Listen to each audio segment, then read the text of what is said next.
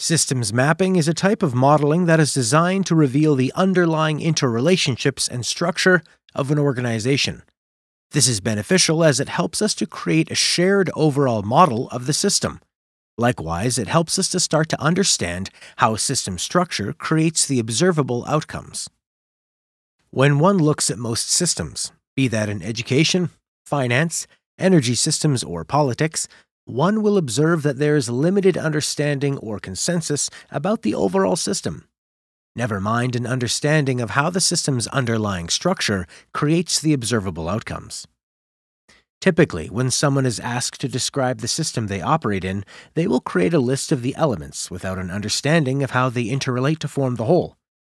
Healthcare management will describe the nation's healthcare as a system, but when asked to describe that system, they will simply give a list of the elements: hospitals, doctors, policymakers, insurance, etc., without any real consensus between members about that list.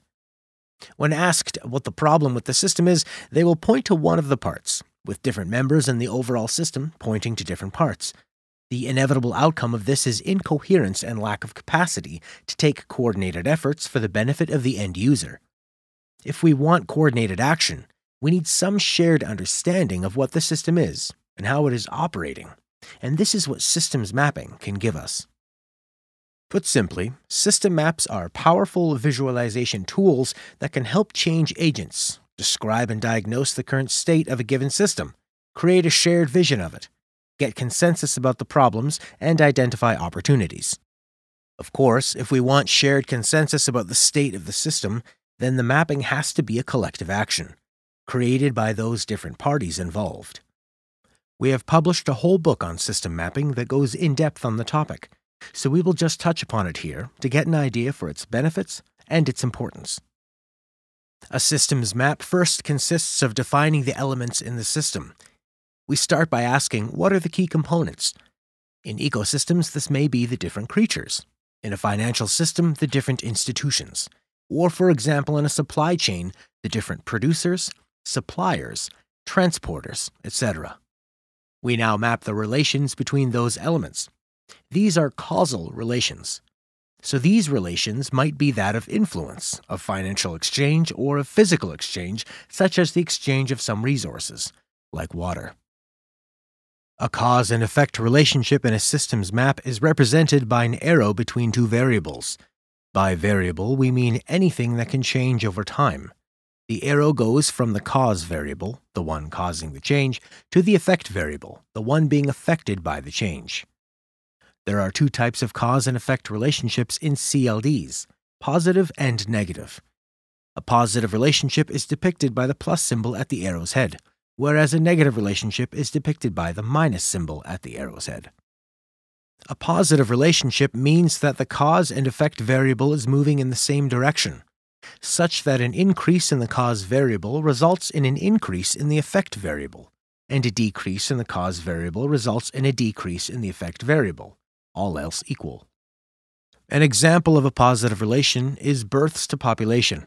This is a positive relationship because an increase in births will mean that the population will be larger than it would be if the births hadn't increased.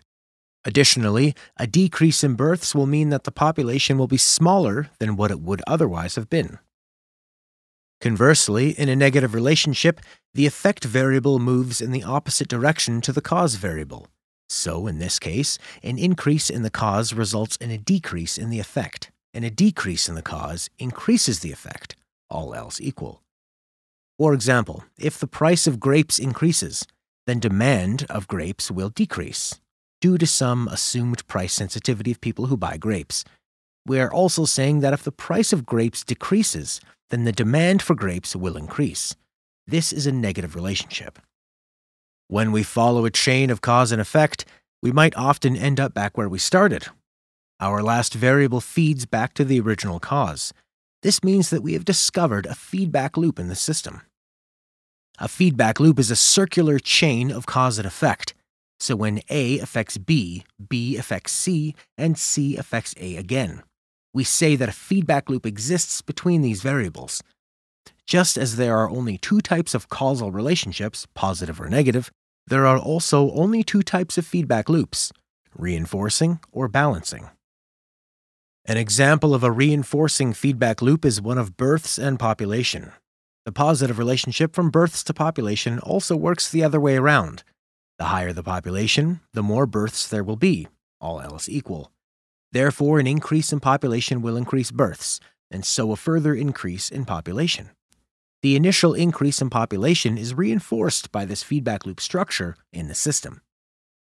Another example of this would be the positive feedback loop driving climate change, which can be identified as such. When Arctic ice melts, land or open water takes its place. Both land and open water are on average less reflective than ice and thus absorb more solar radiation. This causes more warming, which in turn causes more melting, and this cycle continues. The other type of feedback loop that exists is a balancing negative loop. Whilst reinforcing loops generally cause greater change within the system, balancing loops generally do the opposite. They prevent change and create greater stability. An example of a balancing feedback loop is that of deaths and population. When a population increases, the total number of deaths also increases, all else equal. With an increase in deaths, the population in turn decreases. An increase in population is thus balanced by an increase in deaths. Conversely, a decrease in population will be partially compensated for by a decrease in deaths. Negative feedback loops are used as control and regulatory mechanisms, like in a thermostat. Whenever there is a desired state in a system, then there will almost always be a balancing loop that describes how that goal is achieved. For example, when the temperature in an apartment is lower than the desired temperature, then there is a temperature gap. The heating system will sense this via a thermostat and will generate heat such that the temperature gap is eventually reduced to zero, i.e., such that the temperature equals the desired temperature. If the temperature drops below the desired temperature again, then more heat will be generated until they are again equal. This is a balancing loop. To perform a more detailed quantitative analysis, a causal loop diagram is transformed into a stock and flow diagram, which helps in studying and analyzing the system quantitatively, typically through the use of computer simulations. A stock is a term for any entity that accumulates or depletes over time. A flow, in the contrary, is the rate of change in a stock. An example of a stock might be a water reservoir. It is a store of water, and we can ascribe a value to the volume it contains. Now, if we put an outlet on the side of our reservoir and started pouring water out of it, this would be an example of a flow.